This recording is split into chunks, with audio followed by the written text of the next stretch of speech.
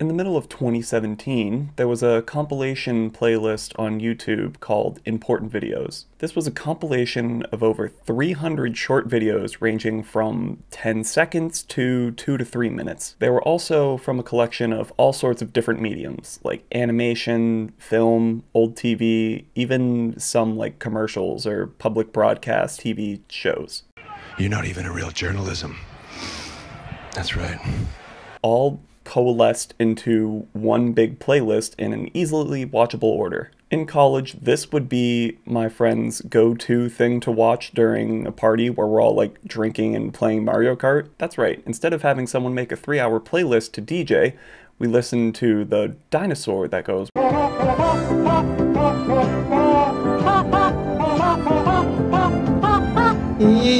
This generation really lucked out with this playlist, in my opinion. Even just a few years ago, it was pretty difficult to find a video that could reach a wide audience that everyone could appreciate. And before the trend of viral YouTube videos, there were only a few places to go to see some of the really good stuff. Before YouTube, I used to go to, I think it was like funnyjunk.com and eBaum's World. Yeah, I think that's what the two sites were. I remember watching Jeff Dunham's Ahmed the Dead Terrorist and thought it was the funniest thing on the face of the earth. But before these two websites, there was somewhere else entirely where you could catch all these funny videos. America's Funniest Home Videos. America's Funniest Home Videos was the original clip show. It first aired on ABC in 1989 and is still running to this day. This clip show would feature a host reacting to short clips, most of which being found on old family home videotapes sent in by viewers. These videos can range from animals doing funny things, babies doing funny things, elderly people doing funny things, or kids pranking each other and getting hurt. An extra layer added to the show in its inception was the host adding additional commentary or sound effects to the videos in question. Picture the cliche cartoon bonk noise or the classic horn. I might even pause for a second to play a couple of my favorites in quick succession.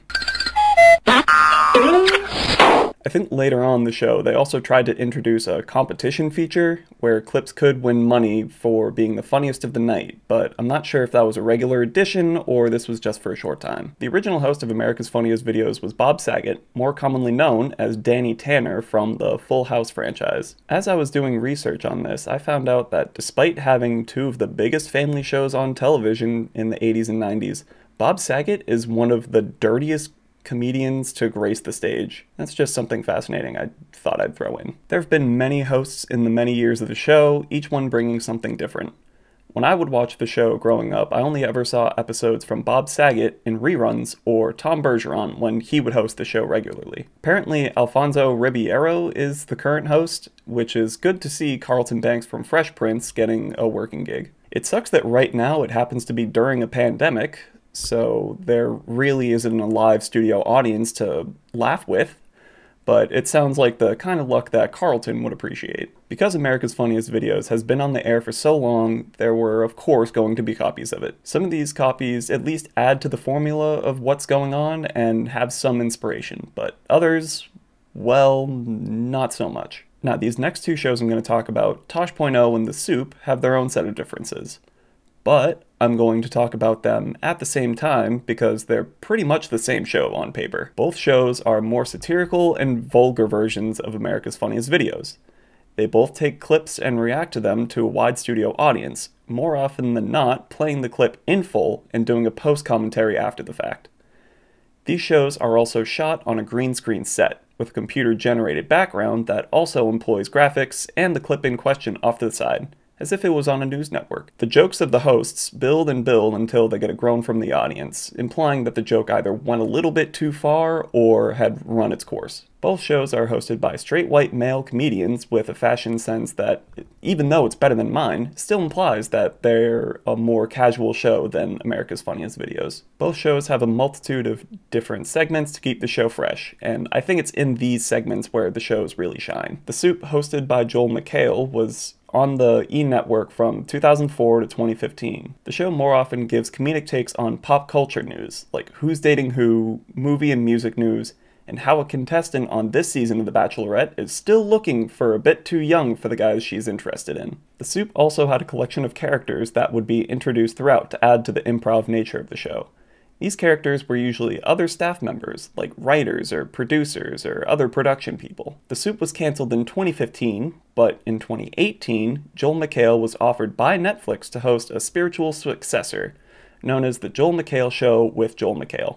Unfortunately, the show was also canceled, but this time only after 19 episodes. In the same year, however, I'm pretty sure 13 Reasons Why was greenlit for a 5th season, so I'm going to keep my comments to myself that Netflix watchers are sometimes the worst people to follow in order to find out what shows should be continued and what shows should be canceled. Tosh.0 takes a bit more of a similar approach to America's Funniest Videos. Daniel Tosh takes a collection of viral internet clips and reacts to them in the same way Joel McHale did on The Soup, watching the video with the audience, waiting for their reactions, and doing a post-commentary monologue. I was a bit more of a Tosh.0 fan because it was available on Comedy Central, and I had no real reason to watch the E! Network when I was in middle school and high school. Tosh.0 is somehow still airing to this day. I don't think I've seen an episode in quite some time, but I think it's just interesting that they're still going on this far along. Tosh.0 had a few special segments that it would implement regularly in its programming.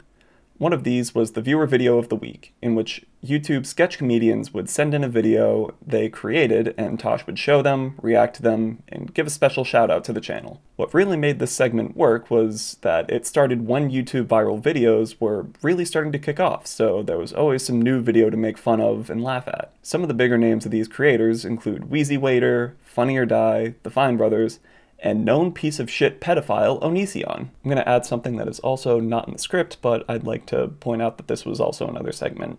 Tosh.0 featured this segment called The Web Redemption, where every episode he would find a viral video that was more often than not someone failing at something, and he would reach out to that person and do like a small documentary style thing about how the video came to be, what they're doing now, and give the creators the option to recreate the video.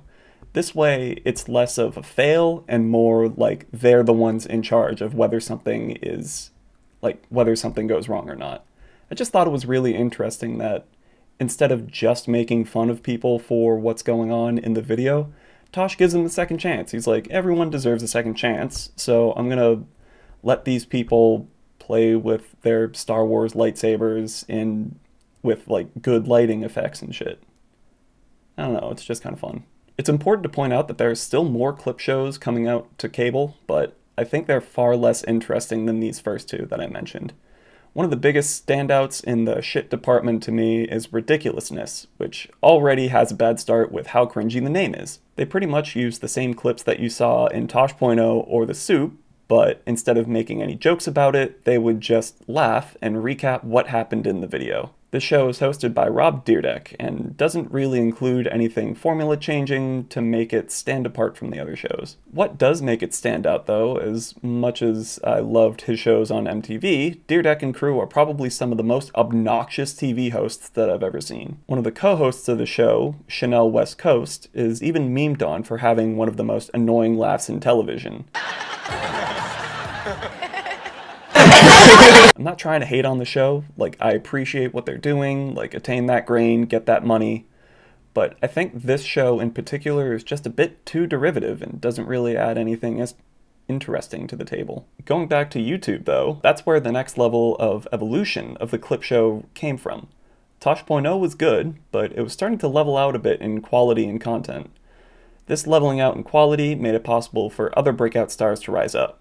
But since they didn't already have a following in stand-up or traditional acting, they made themselves available on a platform that would accept any video from any kind of artist, YouTube. Now, as meta as it is to make reaction videos on YouTube that mainly features content from YouTube, I think this was an interesting step in the direction. These shows in their heyday felt a bit more genuine, as they're not supported by bigger networks, and we're just kind of winging it. The YouTube algorithm in these days was also a bit different, so they wouldn't get flagged for showing clips that might have been copyrighted. One of the first big ones that came to mind when I think about it was Equals 3. Equals 3, stylized like this, was created and hosted by Ray William Johnson starting in April of 2009. These videos were first created in Johnson's dorm room and then later hosted in an actual studio. Equals 3 soon became a partner of Maker Studios, one of YouTube's first multi-channel networks that would pay content creators per view for every video. Over 600 episodes were uploaded to the Equals 3 channel, most of which hosted by Johnson himself.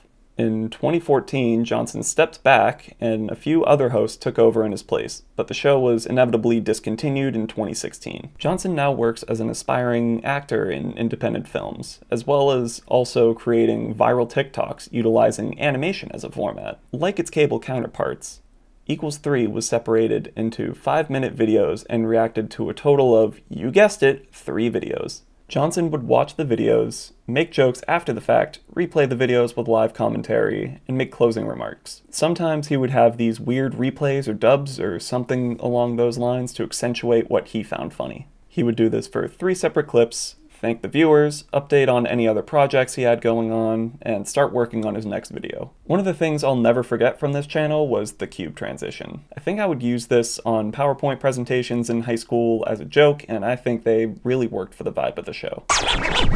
Another certified classic clip show was the React series.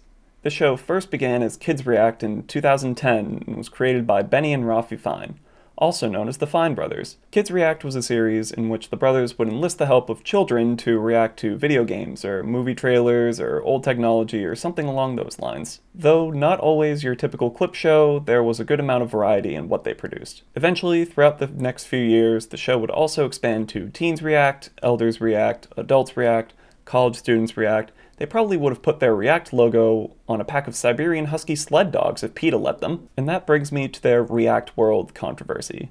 In 2016, the brothers saw so much success in their franchise that they decided to trademark it. However, from the way they put it, they would be trademarking the word React in a YouTube video, meaning any revenue of a smaller Joe Schmo trying to do a reaction video would go to the Fine Brothers instead. I think the original intention was that the Fine Brothers were trying to financially help the smaller creators, but the poor marketing strategy led to so much public discourse that the brothers pulled the plug on the project entirely. All of these React series are still going on today, but what fascinates me is that even from this point, there was another evolution in the formula of the clip show, now called commentary videos. In the year 2020, we're back around full circle with YouTube videos reacting to things, although it's under a new guise. Now dubbed commentary videos, there was a whole collection of new different one-man bands that have come up in the YouTube world due to the work of Bob Saget, Joel McHale, Daniel Tosh, and numerous other stand-up comics beforehand. The Fine Brothers and Ray William Johnson probably had to fight weird uphill battles because consumer video production equipment did not come cheap or easy in their days. They probably shot on the dinkiest camera possible and edited on experimental free software until they had investors backing them up and sending them the cool stuff. But now, with technology advancing as much as it has, and the price decreasing on most entry to intermediate level equipment, it's entirely possible for anyone to become a YouTube reactor or commentary channel. I mean, look at me, I'm using a camera that cost me less than 2 months' rent, an audio recorder that I bought with saved up beer money, and a little LED light that I got as a birthday gift. These are becoming so easily available that anyone can do it. But even then, only the best survive. This generation of YouTube is all about on-camera presence, and some of the greats really bring it. Gus Johnson doesn't do many React videos these days, but with his history in theater and years of making videos, he found his voice and has worked with Comedy Central and other big platforms. Eddie Burback, Drew Gooden, Danny Gonzalez, Curtis Connor, and many of the other greats of this generation all started the same way. A dude talking to a camera about something funny they saw on the internet, which in theory is the same way that Bob Saget and the executives at ABC probably saw their ideas for America's Funniest Videos. Now, where do we go from here? Is there some kind of philosophical take to ponder here? Why do audiences love to watch these kind of clip shows? Aren't they capable of finding these clips in their own time and making their own reactions? Are these hosts, these comedians, these reactors, these YouTube commentators, are they using their influence to form a whole generation to match their sense of humor? By making this video and reacting to it myself, have I just created a loop that could go on ad infinitum, where there are future videos of people reacting to a reaction to a reaction to a reaction of a funny internet video from decades prior. I can't really be the one to say. Philosophy was never really my strong suit, and it sounds like I'm starting to create a robot breaking paradox. So I'll stop here so that hopefully the robot overlords in the future don't see me as a threat. Thank you for sticking around on this video. I liked that I went into a little more deep thinking on this one. If you have any suggestions for future topics, let me know down in the comments or on Twitter right here. Be sure to like the video and subscribe for more, and I'll catch you guys in the next one.